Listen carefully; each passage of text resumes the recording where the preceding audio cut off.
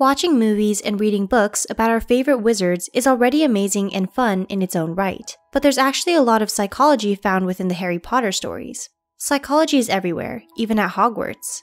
Here's 10 psychological lessons from Harry Potter. 1. The Hogwarts house system can enhance the social tribal effect.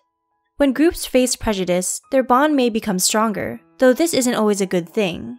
There's quite a bit of prejudice against some of the houses, Slytherin in particular. If they feel the psychological weight of it, they're more likely to stick together and create an us versus them atmosphere, making them very loyal to their group.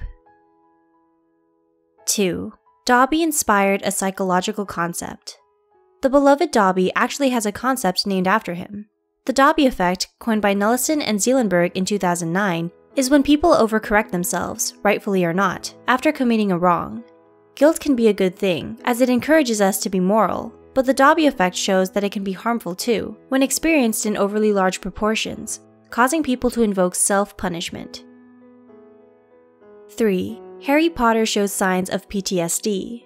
Post-traumatic stress disorder, or PTSD, occurs after experiencing a traumatic event, such as witnessing a terrorist attack, getting kidnapped, or suffering from childhood abuse. When you think about what Harry has to go through in the Dursley household and during the Second Wizarding War, it's not surprising for him to exhibit traits of PTSD. Some of the symptoms he displays include reliving events through nightmares or flashbacks, having difficulty talking about the traumatic events, and feeling irritable and jittery. 4. Rita Skeeter is a metaphor for anxiety. Anxiety often turns relatively simple things into large, scary problems. Rita Skeeter, the gossip columnist, does the same, twisting tiny details into massive, over-exaggerated headline stories that have no truthful basis. 5. Ron Weasley suffers from arachnophobia. As spiders continuously show up through the series, Ron confesses that he'd rather follow the butterflies. 6. Voldemort starts showing serial killer tropes from a young age. There's an entire arc of the series dedicated to building a psychological profile of Voldemort.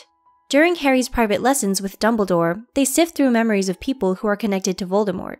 Some criminal stereotypes they find include his loner nature, bullying tendencies, strong sense of superiority, and lack of empathy for living things. 7. Draco's journey shows that nurture isn't everything. We don't always turn out the way we expect to. Draco, undoubtedly, has done some nasty things, but who would have guessed that the childhood bully would turn out to be quite mature? He manages to move beyond the prejudice he grew up with and throws Harry the wands at the end of the series. It's a very interesting character arc, and you can't help but feel a little emotional. 8. Cognitive dissonance can put a whole society in danger. When Cornelius Fudge denies Voldemort's return as a result of cognitive dissonance, the wizarding community is put in danger. Cognitive dissonance is when someone has two lines of thought that contradict each other. In this case, Fudge has been working tirelessly towards peace and safety, yet there are signs of Voldemort's return, causing him to come to hysterical conclusions.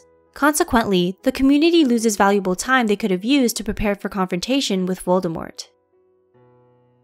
9. Sybil Trelawney exhibits signs of generalized anxiety disorder.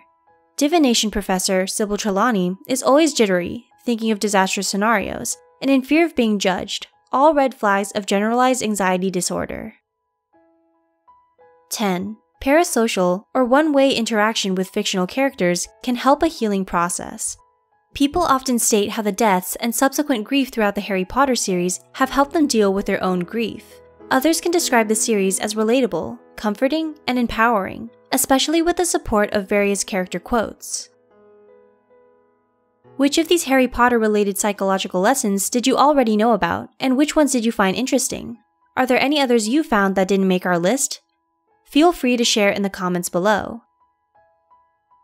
If you enjoyed this video, be sure to check out our website and other social media, as well as our new Patreon account for more content, and don't forget to subscribe. Thanks for watching!